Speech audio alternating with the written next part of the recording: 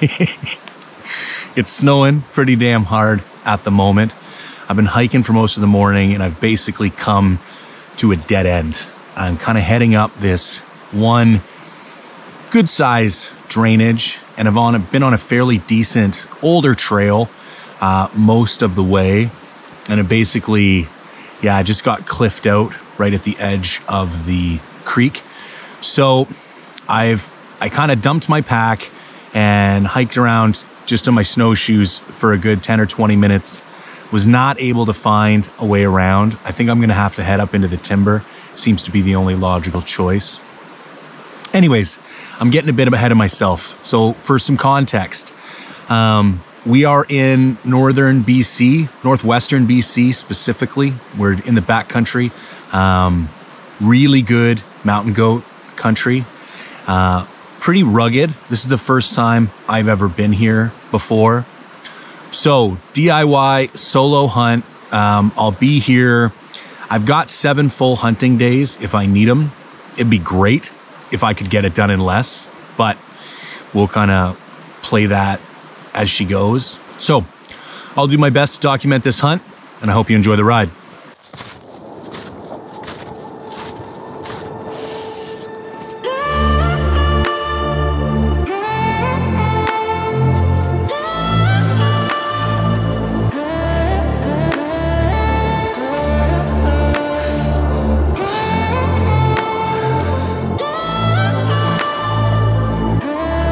However hard you think snowshoeing through the mountains with a 70-pound pack on is, multiply that by 3 and you're getting close to how hard this actually is. Man.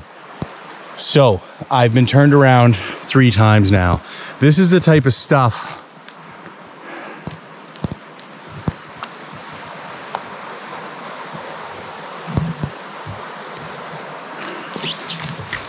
that I'm trying to walk through. It's pretty steep. It's doable for sure. I think I've finally learned my lesson. I keep trying to break new trail with my pack on, not knowing exactly where I'm going. And I get so far and I just have to stop. I dump the pack. I can cover ground super fast with no pack on. I run up a couple 100 yards and I realize there's just no way I'm gonna get any further with the pack on. Now, listen, if I was going to kill a goat or get a goat out, I mean, it is technically possible to get through here, but it's like I'm miles from where I wanna go. I'm not walking through 10 more miles of this shit. It would take me a week just to get there. So I have to do my recce with no pack. So what I'm gonna do is I'm gonna back down out of this gnarly shit. I think potentially my best chance is to try and cross this river down here. So I'm gonna backtrack down to the last known good spot with a decent trail. I'm gonna dump everything there and then I'm just gonna explore. Maybe this is as far as I get today and maybe I gotta explore for the rest of the day to find a way through here. And I think once I kind of clicked my head over into like recce mode, I'm like, oh, okay, this is doable. I can do this. So that's the game plan. Backtrack, dump gear, find a route.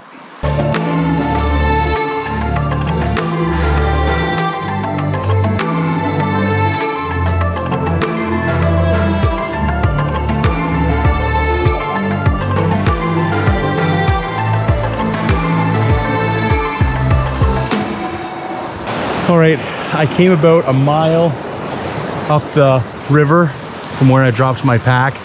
I was able to traverse it fairly easily once I found a spot to get across. It's a little bit sketch, but I'm gonna see if I can find some wood to lay down a bit of a makeshift bridge.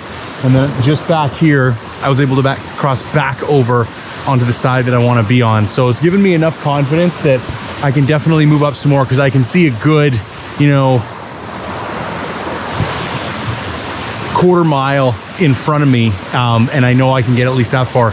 And it's super foggy and snowy right now, so I can't see shit, but I can see the openings of a bunch of chutes. And I feel like if I get up this next quarter of a mile, I'll be able to sit down in the bottom and glass up into these chutes if this snow breaks.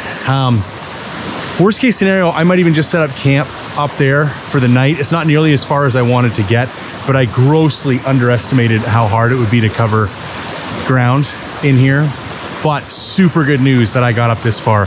I was starting to get a bit stressed out there for a while. So I'm gonna go back, get the pack, ferry everything up here, and keep on keeping on.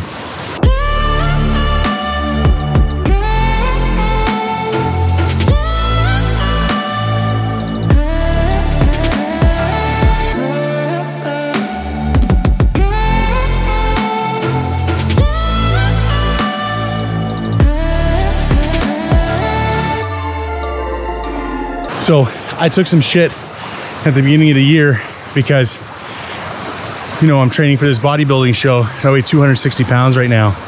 And everybody was like, oh, you're not gonna be able to hike for shit. Hiking is a little more challenging at 260.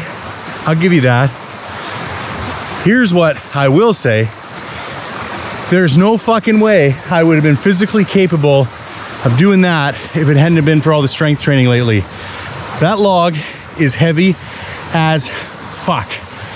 It was half buried in the snow. I literally had to pick it up straight up out of the ground. Nothing to grab onto. But I feel way better about that crossing now that I've got the one step in the middle to kind of help me over.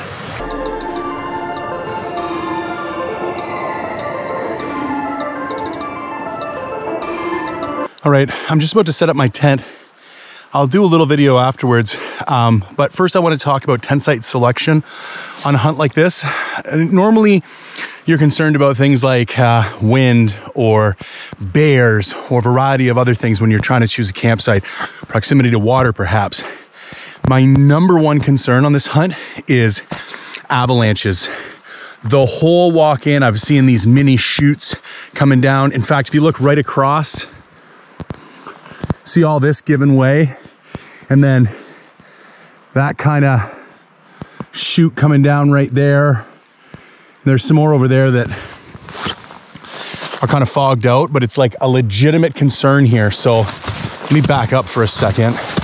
I've tried to pick a spot that's not right up against the edge of the bluff.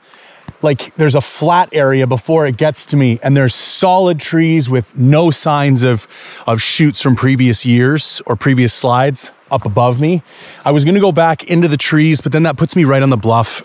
So I've decided to stay out here. So what I've done is basically kicked a big kind of flat area, and that's where I'll set up the tent. Creek is right over there, about 100 yards. So water's nearby and tons of fresh snow, and I brought lots of fuel, so water is not a concern. It's funny how there's always like variables of concern on a hunt, but they switch. You know, one of my last hunts, water was the hardest thing to find. And this is the thing I have to worry about least here. So I'm maybe 4 miles deep. A very difficult day. I'll give more of an update once I get the tent set up. I want to get everything ready before dark. All right.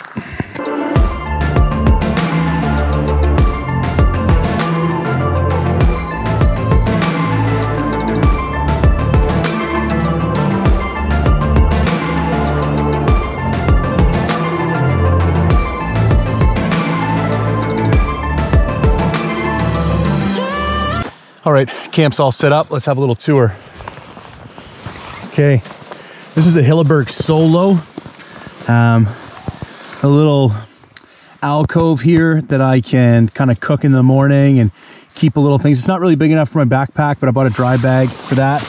And then here's what inside looks like. I'm running the Kafaru slick bag, X-Ped hyper light winter down mat. And then I got an extra Thermarest underneath that. Not too bad for room. I mean, it's not huge, but it's bomb proof. Like I could take 3 feet of snow on this thing and it wouldn't collapse. So I kind of sacrificed room for weight and durability. So it's still a little bit early. I wasn't sure how long it was going to take me to set up camp. And to be honest, I am just beat. So I am going to boil some water, make some dinner, chill out, rest up. I had a quick little recce down where I'm going to be headed in the morning. And as long as this fog lifts, there's a huge bowl that's kind of looking right at me. That looks very promising. So hopefully it's a good day tomorrow.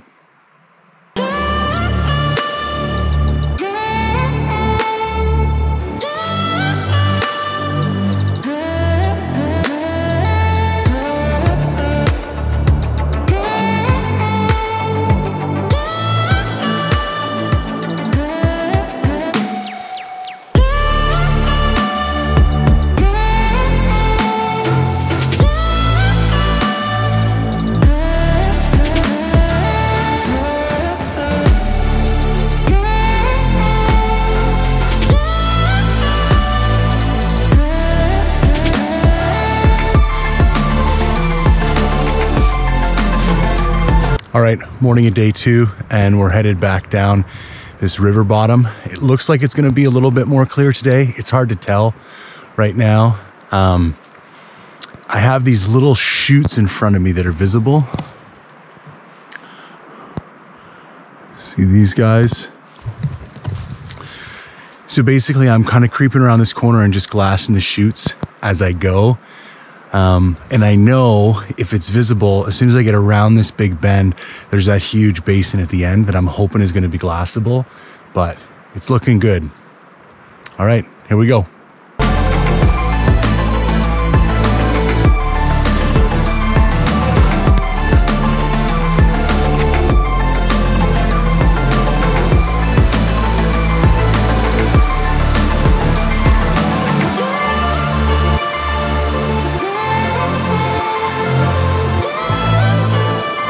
It's crazy the power of these avalanches, man. It's like almost every couple hundred meters now I'm coming against a spot where it's just come down and gone clear across the river. I can't even imagine getting buried in one of these. That is like my version of a nightmare. Super impressive though.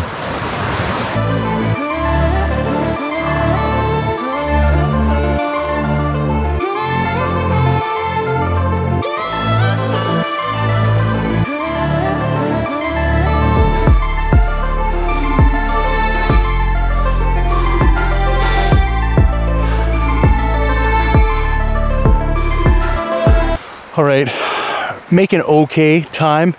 I just can't believe how much harder this is than I thought it was gonna be. I mean, it is absolutely grueling. I've been sweating my bag off all morning and I've maybe made it a mile since camp. I think I have to take whatever kind of estimates I had for distance covered that were in my head and just cut them in half. I've got a goal about 2 miles up where I think I'd like to make camp. Because if it takes me 2 full days to get back that far, I don't think I want to drag camp any further than that. And then I can day hunt from there. I mean, I still haven't seen any goats. However, on that note, things are looking up. It's gonna be tough to see it on camera, but right up there is like a huge ridge. I'm gonna sit here and glass and have some coffee, catch my breath, and you know, maybe turn up some goats. If not, that's right at the confluence of another river, and that's the goal where I'm gonna try and make camp tonight.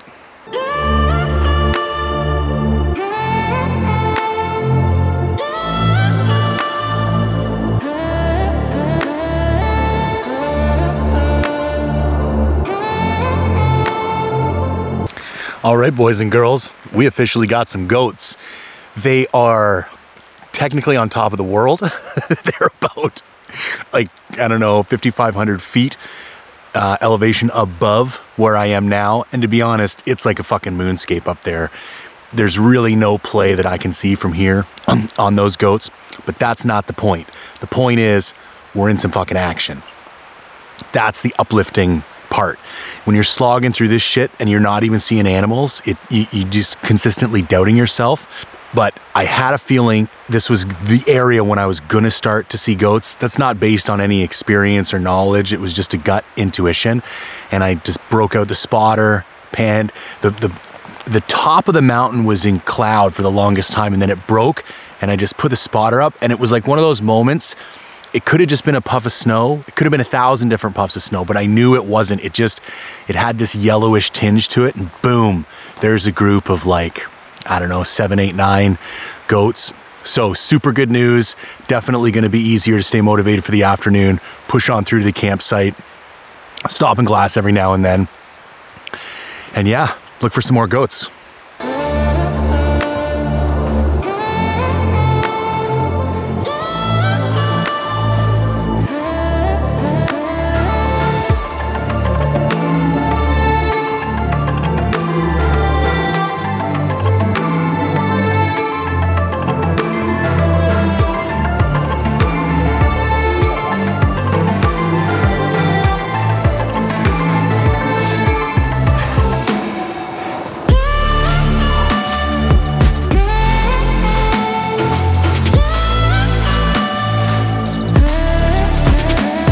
All right, it's just after 4 o'clock.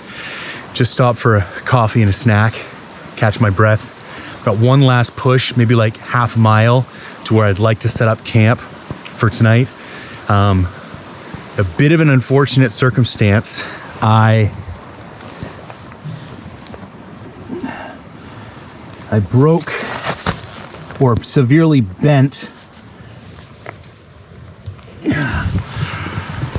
my snowshoe. There's not a whole lot I can do about it. If that thing breaks, I'm fucked, because there's no way out of here without snowshoes. I'm gonna have to be more careful.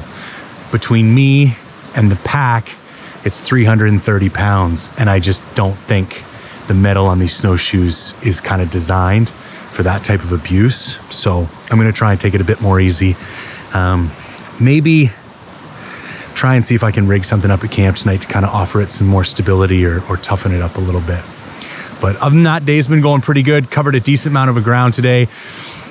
Saw that one batch of goats, stopped and glassed 2 other times, didn't turn up anything else. So, all right, one last push.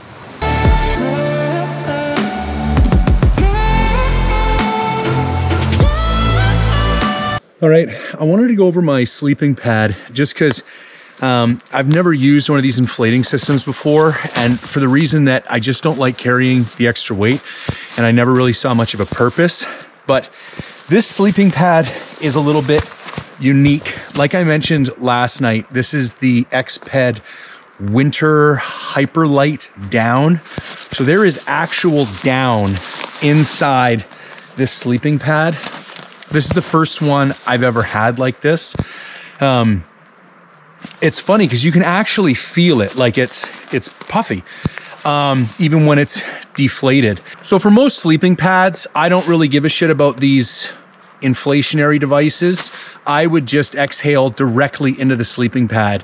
But if I do that with this down one, I am going to get condensation inside the sleeping pad, and then that's going to get the down wet, and it is going to negate having down there in the first place. Sorry if I'm not stringing sentences together appropriately. I am insanely exhausted, and I'm doing my best just to be coherent. So you take this little dry bag, you hook it up to the sleeping pad, you just kind of shake it full of air, close the top, squeeze it in. You do that 7 or 8 times, and you've got a full sleeping pad. It's actually a really sweet system.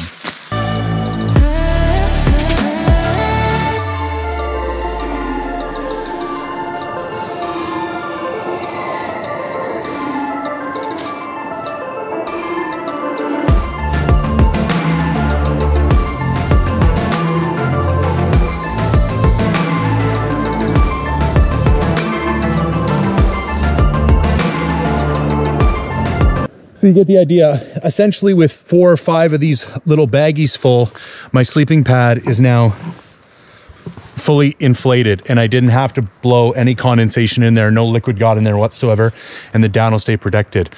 Plus, I didn't get dizzy and see stars in the process, so that's always a plus.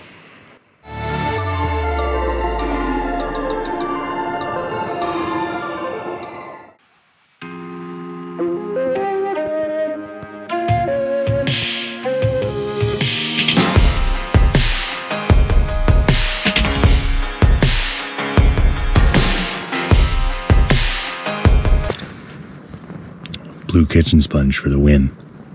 Okay, so morning of day 3, about to get going. A little bit behind schedule today. This is where I'm going to set up camp for a little bit, so I just wanted to get everything organized. Let me show you camp real quick, and then we'll get into the day's plans. So I came into the trees this time. There's a lot of snow predicted for the next little bit. Here's the setup.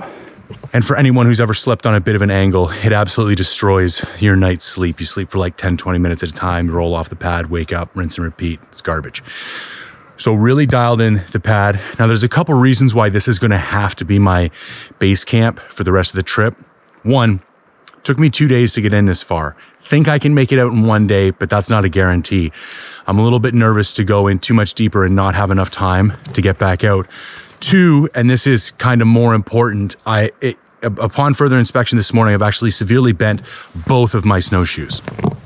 So you can see here, like there, that is not, this one in particular, that is not how a snowshoe is supposed to look. So, as I've mentioned previously, pretty sure just the combined weight was just too much for those to handle. That being said, I'm gonna pack up, get ready to go, and go try to kill a goat.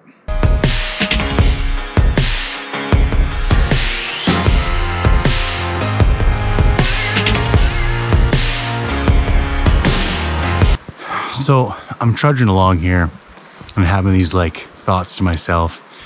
And I used to always think that time and distance were the variables that impacted your psychology and your emotional well-being the most when you were off on these hunts. And what I mean is, I thought the longer that you were away from your family and home, and the further that you were away, the more difficult that it became. And I mean, I've hunted hard before, but this like pure exhaustion that you get from walking through this heavy snow in snowshoes with a big pack, I'm gonna add another variable. That's exactly what I just mentioned. Exhaustion. It is wild, the emotional roller coaster that I'm going through right now. And it's funny because I've talked about this on the podcast a lot lately, and I think that's why it's top of mind for me, and I'm able to just observe it and not sink into it. But it's only my third day in here. This should not be a challenging psychological event, but it is. Yeah, I'm like kind of lonely. I'm feeling kind of depressed. I keep thinking about my broken snowshoes and my broken camera. Okay, there's two reasons why I want to bring this up.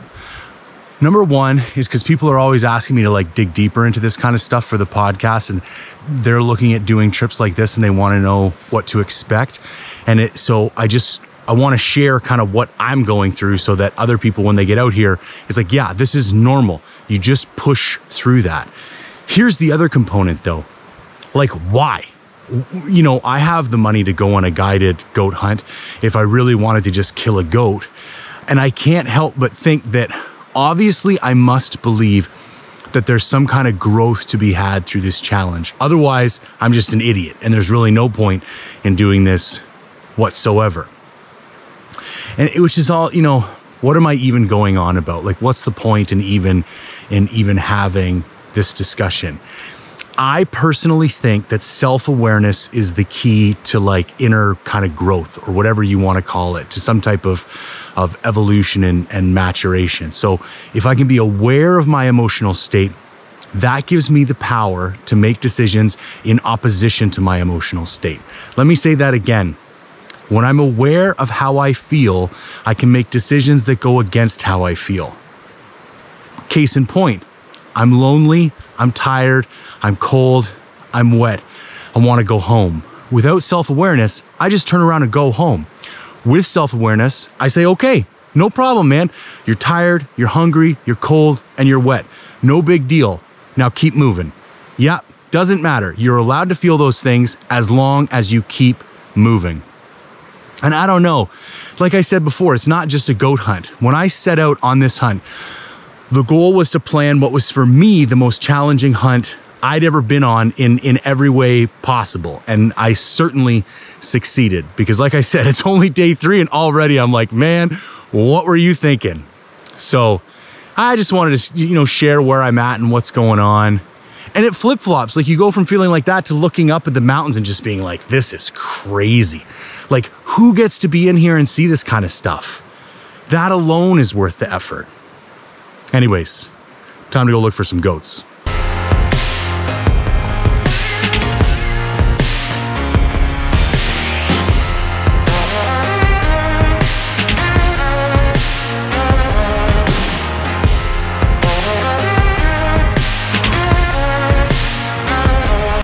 All right, quick little update. Just stopped for lunch. Maybe made it a mile and a half since camp. I think the goal today is just to try and break trail as far as I can. Because I think basically by the time I come around this kind of big bend that I'm trying to come around, it's gonna be pretty close to the time when I'm going to turn back and get back to camp. But I think what took me 6 or 7 hours to break should only take me an hour and a half to walk back. It's finding the route and breaking through the snow that's the hardest part. So then tomorrow I can bomb back up this trail and hopefully break another mile or two of trail. And then I should be in the really goaty country, which isn't leaving me much time, but I mean, there's just all I can do to it. So this is what I'm looking at. So I'm trying to get around this big bend, and then essentially on this side, there should be a whole bunch of steep canyon-y shit that I'm hoping is gonna hold some goats. I've seen one batch of goats so far, but they were so high up, there's really no point in even looking at them just because you'd need a helicopter to get up there.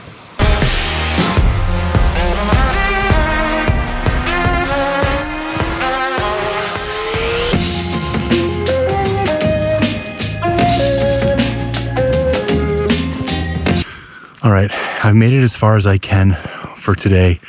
I'm kind of at the head of this glacier bowl that I'll show you in a minute. It took me all day to get here. It's 3:30 now. I'm gonna glass for an hour and hope I can make it back to camp in 2 hours. I'm following a trail, so it shouldn't be that bad. But so here's my setup. Got all my stuff out here, glass and stuff. Gonna make a cup of coffee, have a seat, and then this is where I'm at. And this, you can't see it on this camera, but there's like a blue glacier lake up there. It's just friggin' wild. I'm gonna try and get some footage of it with the phone scope if I can. It's nutty. That's basically as far as I can go anyways. I'm not gonna make it up and over that saddle. That's just too intense. So that's it for today, man. Sit here, glass for maybe an hour, hour and a half, depending on how energetic I feel, and then head back to camp.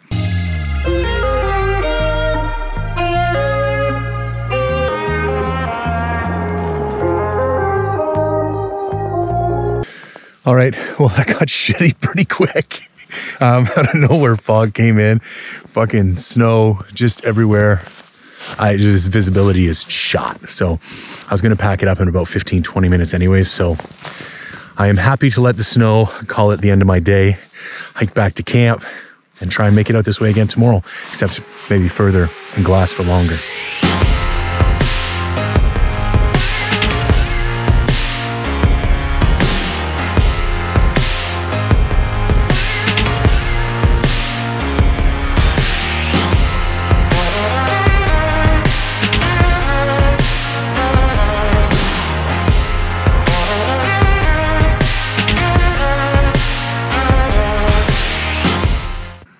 All right, morning of day 4, and I thought it might be kind of cool to take a little look at what my morning ritual tends to be like. So I wake up kind of whenever I wake up. You can't really start hiking until about 7:30 anyways. It's about 6 o'clock now. I was just done sleeping. So wake up, and the first order of business is coffee and breakfast. So I've got the MSR reactor there, which has turned out to work out really good. I got a little bit of Starbucks Instant Via brewing over here. The InReach just did my morning check-in, which I'll elaborate on in a second. And then here's breakfast. I love, I'm gonna turn this around for a sec, this Mountain Berry oatmeal from Peak Refuel. It's delicious. I love this stuff. Sometimes I put an extra protein in it these days because there's so much water around here. I've been saving that protein shake for later in the day. So I'll sit in here, maybe listen to a bit of a podcast for 20 or 30 minutes or an audio book, have my breakfast, sip on my coffee, and then get out and get after it. I'm gonna try to explore some kind of smaller canyons that are closer to camp today. I can elaborate more on that later as well. Now, as far as the MSR reactor, I have been extremely pleased with its cold weather performance. So highly recommend that stove, and I'll do a deeper review on it when I get back. But anyways, let's cross our fingers and hope we find some goats today. So before I head out for the day, I thought I would give a quick update on the snowshoe situation because it's starting to get rather comical. So this is the morning of day 4. So this is after 3 hard days of snowshoeing. Potentially too hard. You be the judge.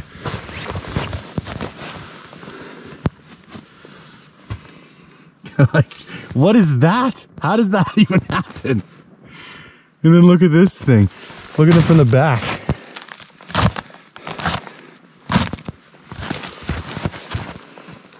Like, just destroyed completely. So I'll be honest, like, part of me, as a safety precaution, when they started getting this bad, I was like, I should probably just turn around. They seem to be bending, but they don't seem to be like breaking. So I'm trying to limit myself from staying away from the crazy stuff. It's the super steep stuff, or when I fall down between boulders and the snowshoes get pinched on both ends and my full weight comes down, that they really tend to take a shit kicking. But there's really not much else to do. I'm just keeping my eye on them, and if they start to look like they're gonna blow completely, I'll just have to pick up and leave, but cross my fingers until then.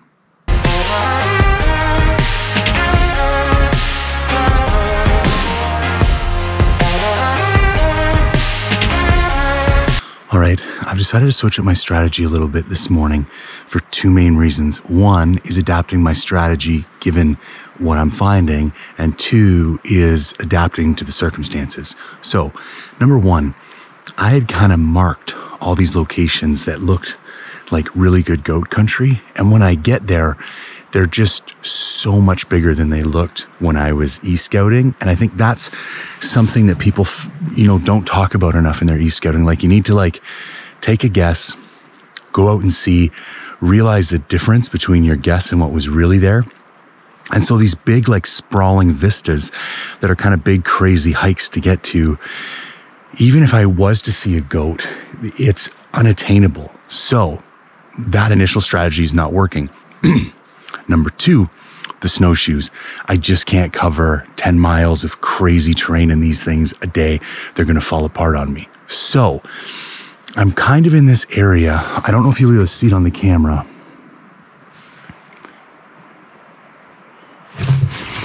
But you can see all these like little chutes and little openings. And so I know this sounds kind of dumb, but I'm going to essentially try and still hunt goats, if that makes any sense. We had so much fresh snow yesterday. The snowshoeing is way quieter than it's been all week. So I'm actually just creeping along at a pretty regular pace. And every time I kind of come around a little corner or up into a little opening, and I see these little chutes open up, and they're all over the place. Like, here's a couple more. I just take my time and glass them. So the idea is not to cover a shitload of ground. The idea is not to get to some big, perfect glassing knob. It's just to take my time, be slow and steady, and pick apart every single little opening that I see. And I don't know, this might fail just as drastically as the other strategy failed, but the other one just simply wasn't working. So we're going to try something else.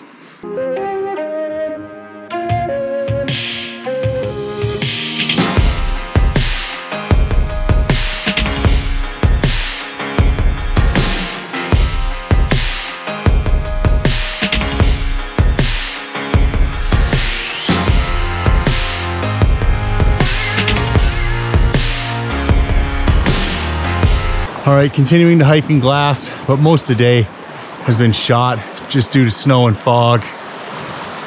That's basically what I'm looking at right there. Pretty tough to kill a goat if you can't see a goat. All right, it's about 3:30. I got snowed and fogged out. So it's nice because about a quarter mile right behind camp, there's this ridge. And if I can see that ridge, then I can glass. And as you can see, there's nothing. It's just a wall of white. So I decided I might as well make myself useful. Gonna come back here, have a bit of a fire. I don't know if I've conveyed like the wetness of this hunt since about half an hour after I left the truck. I've been soaking wet, and I've been soaking wet ever since. The one exception is just before I wake up every morning while I'm still in my sleeping bag, everything's dried out during the night that I'm currently wearing until the moment I unzip the sleeping bag, and then it like rains inside the tent and I get wet all over again. So given how wet it's been, I thought it would be a great idea to at least be useful and come back here and try and dry some shit out. So time for a fire.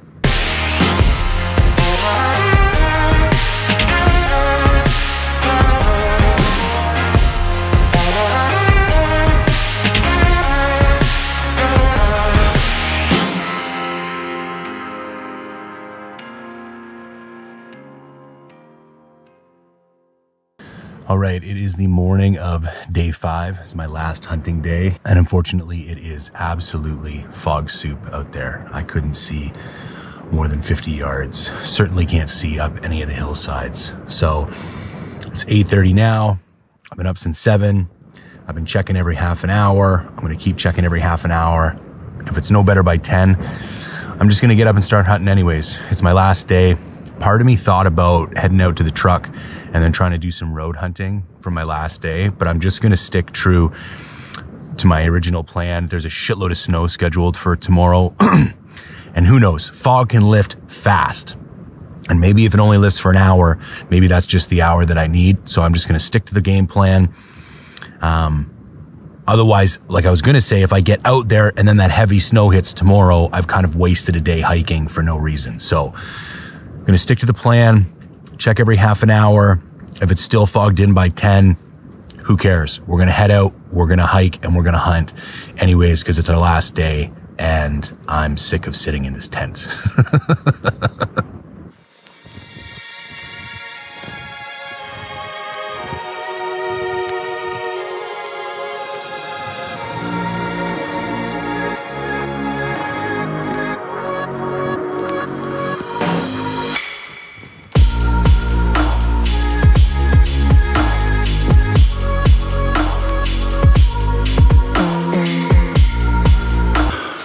All right, so the fog cleared up to a certain degree. It's still rolling in and out, but it's patchy enough that I'm at least being somewhat effective. Same game plan as yesterday. Cover as much ground as possible. Focus on the slightly lower elevation stuff that I actually have a chance of getting into if I see something. The little craggy openings and little pockety bluffs that pop out here and there. And I'm trying to get more into the timber today and kind of get up to the toe of some of the hills and then kind of glass up and in, kind of like this section, kind of like right up there. Just, you never know. So at least we're hunting today.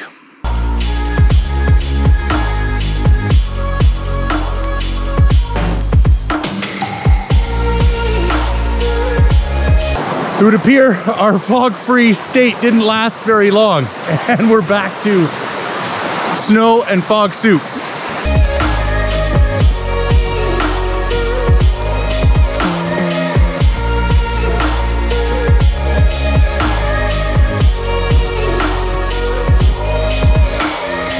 All right, I'm fairly certain I just came across a mountain goat track crossing from one slope down across the river onto another slope. I don't know if the camera will pick it up, but it goes from in there, across my tracks, and then up and into there.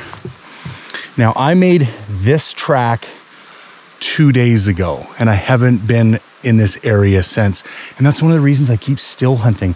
I've had this happen before. I was elk hunting in the Northern Rockies in 2017, eating dinner on a riverbed, hear these rocks, turn this corner, and there's like 18 goats just crossing the river, like 50 meters from where my camp was. I don't know of anything else that would make this track right now. I haven't seen any other sign.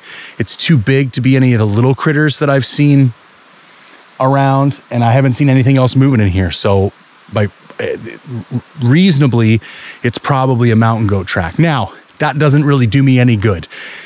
There's so much snow dumping that I can't tell, you know, this could have been an hour after I walked here 2 days ago, or it could have been 2 hours ago, based on the amount of snowfall that's falling. But if nothing else, it supports my strategy of just going slow and glassing and going slow and glassing and almost treating it like a still hunt, because you just never know when you might find something. Okay, now I feel like I'm being taunted because there's tracks running parallel with my tracks from 2 days ago, and they've been running that way for the last 150 yards or so. Fuck. Still, doesn't really tell me much, other than I wasn't in the exact right spot at the exact right time by pure luck. So I can't believe this shit. Exactly what I thought was gonna happen did happen. Ugh, just not, I needed just, okay. So I was seeing those tracks, right? And I felt like all day, I was just gonna look up into the bluffs and just over here somewhere, I was gonna see something. Last 2 hours, it's just been like a snow fog, just shit show. And I finally get to a spot where it had a bit of cover. So I'm like, oh, I'll rest up here and then start slowly making my way back to camp. It's like 2 in the afternoon, should be put me back to camp around 6. I literally sit down, and it was the same as last time. I lift the binos, and right in the middle of my binos is a goat, the goat that had been making the tracks. I know for sure, because exactly where makes sense, makes perfect sense with where he was going. I'm not 100% sure. I haven't got a super good look at him, so it could be a her, but the quick look that I got, I was leaning Billy. Obviously, I'm hoping, so I'm aware that I might be biased about this. What has happened, I'll show you the phone scope footage. What has happened is I got some good shot of him broadside, and then he continued up the hill and kind of went in this little cubby, and he's just been sitting in the cubby. I'm all set up. I got the spotting scope with the phone scope on him. He's a little bit farther than I'm comfortable with, I'm gonna be honest with you. There is the potential to get over there and cut a couple 100 yards, possibly off the shot. It's hard to say. This is a very low percentage play. Like, I know for a fact he's on his way up, not on his way down, and he's not in a super great spot. So there's not a whole lot I can do about it, but it's the second last day and I got nothing else. So I will literally sit here until it is either, when I have to head back to camp to get there before dark, because with these river crossings and shit, I'm not messing around with that in the dark, or he pops out. I'm also coming back out again this way tomorrow. So there is a possibility that if he holds up, I could see him again tomorrow. But anyways, at least we found another goat, man. That says something. I was able to plot it out on the map and get to a location that is closer to a range that I'm comfortable with. It's still a little bit farther than I would take a shot, to be honest with you, but at least I'm in the make a play kind of territory. However, there's 2 things. One, now that I'm looking up there, I don't know if I can actually get up there and get the goat. And until I ascertain that I'm 100% confident I could retrieve this goat, I'm not pulling a trigger, regardless of the range I'm at. Number 2, as I was making my way over here, fog kind of rolled in. I saw him poke his head out, and then the fog rolled out, and now I can't see him again. So he could have just tucked back in that little cubby hole where he was, or he could have deked up the rest of the face while the fog rolled over and while I was repositioning. I don't know. I'm about a 2-hour hike from camp, so I don't mind. I could even do this hike in the dark because I've laid tracks this morning and I just need to follow my own tracks with a headlamp. So I'm just going to sit here as long as I can and wait for him to pop his head out. At this time, it's as much to get footage of him as it is of anything else, because unless he comes out and works to a more advantageous position where I feel confident I can hike up there and retrieve his body, I'm not going to take the shot anyways, but I'd love to get another look at him. Just sit and wait, I guess.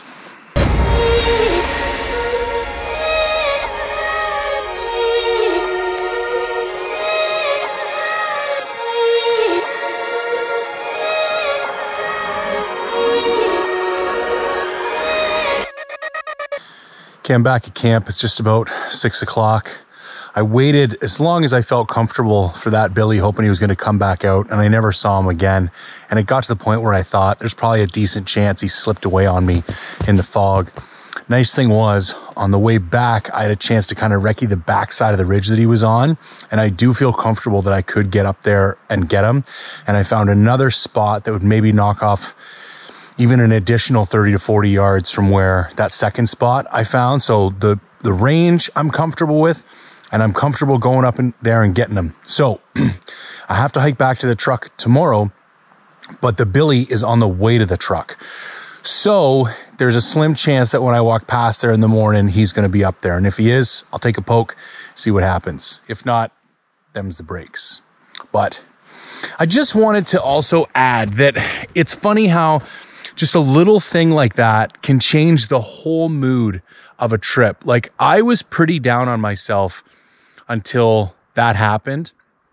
And I think it's just proof that, I'm not an idiot. I do kind of know what I'm doing a little bit. And you need to be reminded of that sometimes.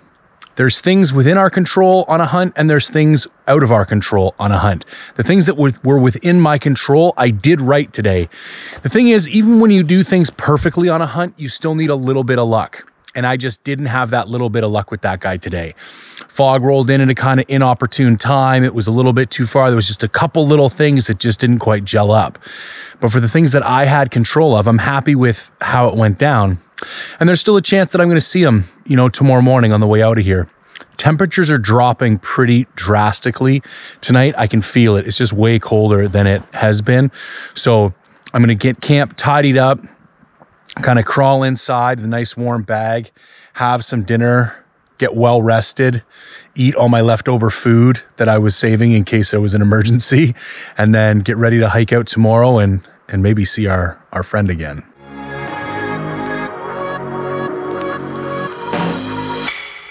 All right, camp's all packed up, and we got one thing left to do. It finally happened.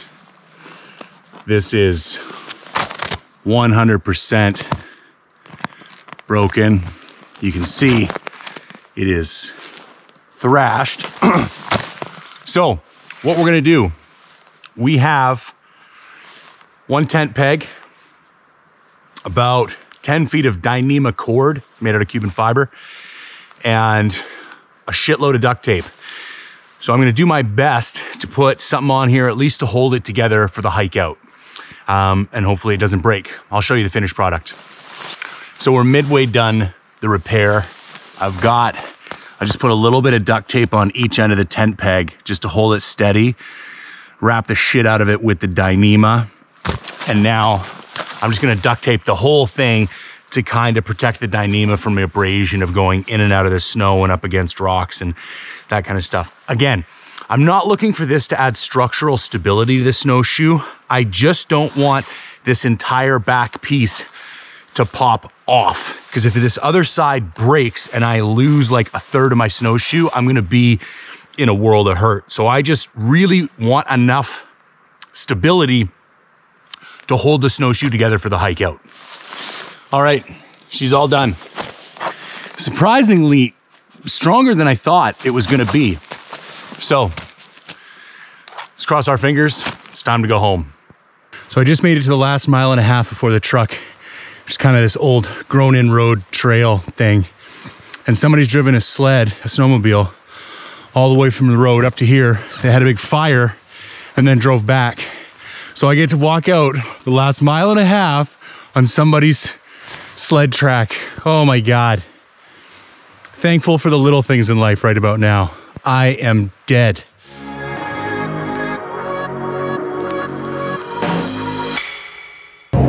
All right, time for everybody's favorite part of the film, the introspective drive home, where I wax philosophical about my failings over the last week. I'm only half kidding, actually. I like this part. And I actually tend to think about this part during the hunt, like when things occur to me that I should probably bring that up, or I should probably talk about it. I feel like it's my last chance to kind of have a say on how things went, or share how I feel about how things went. So, elephant in the room, I did not kill a goat. And if you've watched any of my other content, you'll realize that I'm big on personal responsibility and on honesty about the purpose of why I go out there and do these things. So yes, my ultimate priority was to kill a goat, and I failed to do so. That being said, I feel really good about how things went. The one decent opportunity I had was a direct result of the strategy that I'd planned and executed. I don't think there was a whole lot I could have done differently in that situation. Sometimes you just need a little bit of luck, and I didn't have any luck in that situation. Now, that being said, there was also a fairly important secondary purpose for this trip, and that was to test both myself and my gear in an extended winter backcountry situation. This is the longest I've ever gone solo in the backcountry in the middle of winter. And I made it, and I'm happy about that because it was not an easy thing to do. It was difficult to plan for, it was difficult to execute. There was a whole bunch of things that made it difficult, and I was able to pull it off. So I'm pretty happy with myself in that regard. And the other reason I bring that up is if that had not have been part of this trip, and if it had been solely to kill a goat, then I would have likely pulled out after day 3 and gone and looked for another drainage or another area that potentially held more goats. But it was more important at that time to test myself and my gear for the continuous single trip, as opposed to breaking it up with like a break at the truck or a hotel in the middle, because that kind of changes the dynamic of everything. And I'm actually glad I stayed, because it was on the second last day that I did see the goat that I wanted to kill. So yes, I failed to kill a goat, but I was also able to stay in the backcountry for my longest solo midwinter trip yet. So I'm gonna chalk that up as a win. Now, would I recommend this trip? That's a difficult question. For the average person, no, I wouldn't. You're probably not going to enjoy it. It was pretty shitty from like an objective perspective. If you're the kind of person that gets off on testing your limits and seeing what you're capable of, and you don't mind being by yourself for extended periods of time, I think this is an interesting challenge. This was the hardest physical hunt I've ever had in my life, by far. And there was a bunch of different reasons for that. The weather, the snow primarily. And I don't think you get that in a lot of other hunts. Like, I was trying to think on the way home, how many other true winter DIY hunts have I seen on YouTube? I don't even think there's that many. Like, I can't think of a guy in snowshoes hunting right now. I'm sure they're up there, but it's not like elk hunting or mule deer hunting. Like, these are generally enjoyable things to do, so clearly lots of guys want to do them. I also think it's a bit of survivorship bias in that it's way easier to film those things. It was very challenging to film this hunt, and I don't know if doing that on a production scale for a television show or a really high-end YouTube channel, it would be a very difficult thing to do. But I also think it's because the snow and the weather make it such a challenging psychological hunt that like not a lot of people want to do it, because now you're kind of doubling up on challenge. You have the challenge of the hunt, but you also have the challenge of just the terrain and just getting around and everything else. So I think I would be very cautious about recommending this hunt to somebody. You'd have to be very experienced and really know what you were getting into.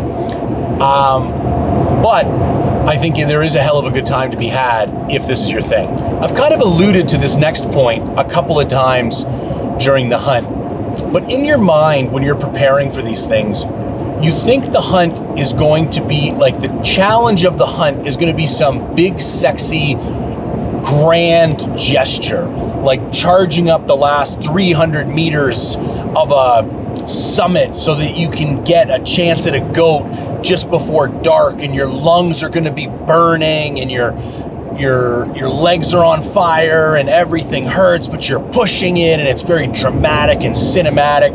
And it's like, that shit's there every now and then, but that's not the true challenge of the hunt.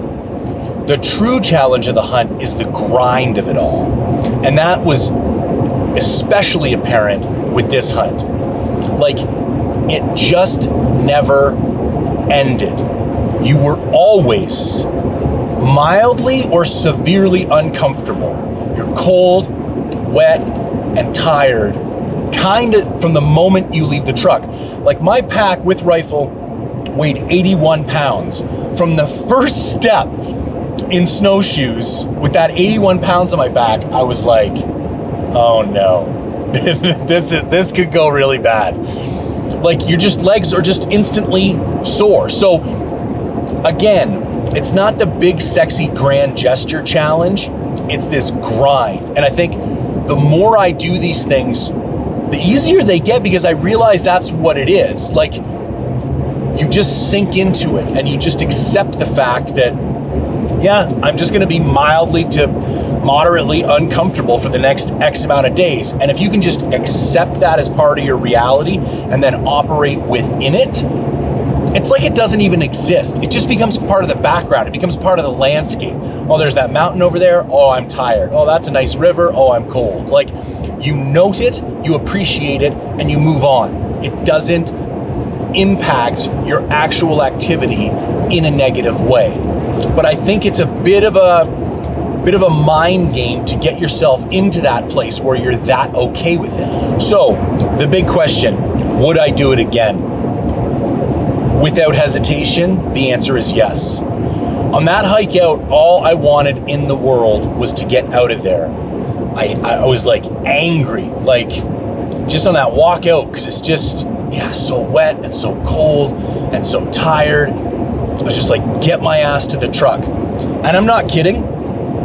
It wasn't 2 hours after I got to the truck. I was driving down the road and it was like, I don't know if anybody's ever quit smoking or quit drinking or quit anything and had like that, like almost nostalgic, remorseful kind of sense of withdrawal, like a longing for something, like you want it so bad, you miss it. I wasn't 2 hours down the road and that hit me like a wall. I was like, I just want to go back. There's something about the intensity back there, just you by yourself against the mountains and the elements. It's like kind of scary, kind of anxious, kind of invigorating, and it's so pure. Like, I was remarking to myself on the drive home last night, I was like, it felt like I was in there for a year. Like, I came out and I forgot about COVID. It hadn't even occurred to me that COVID was a thing. And I go to the gas station and there's this sign to wear masks, and it like literally took me a half a second to process it. And I was like, oh right, there's a whole pandemic sweeping the globe right now that I had not even thought about. And it was like, I want back in there. I want that intensity. So that leads me to my final point. Another side benefit of this trip was testing kind of my gear, my endurance, and a whole bunch of other stuff for a 2-week solo sheep hunt I'm gonna do this summer. That's kind of my next big hunt. We'll do some spring bear between now and then, but that's like a fun hunt. And everything, all my gear I took worked. My endurance was right up there. I think I've learned an 80-pound pack is about my limit. I feel very comfortable that I could be climbing mountains and setting up camp for sheep with an 80-pound pack on my back. And if I'm gonna go in 2 weeks solo, by the time you add up food and necessities and other stuff, like you just, especially because I'm filming my own stuff. If I wasn't filming my own stuff, I could bet you I could keep it down to 65 or 70. But by the time you throw in the cameras and the batteries, the SD cards, and just all the various tripods and stuff you're bringing, it's an extra 10 to 15 pounds to film. But anyways, all that stuff worked. Anyways, I was able to learn a lot about what I was physically capable of and what my gear was physically capable of. And so I feel I'm extremely well prepared for the sheep hunt in a few months. And already I can feel myself longing for that like intense solitude. Like, I want to be climbing the mountains by myself, somewhat in fear for my life, not quite sure when the next time I'm going to talk to someone is.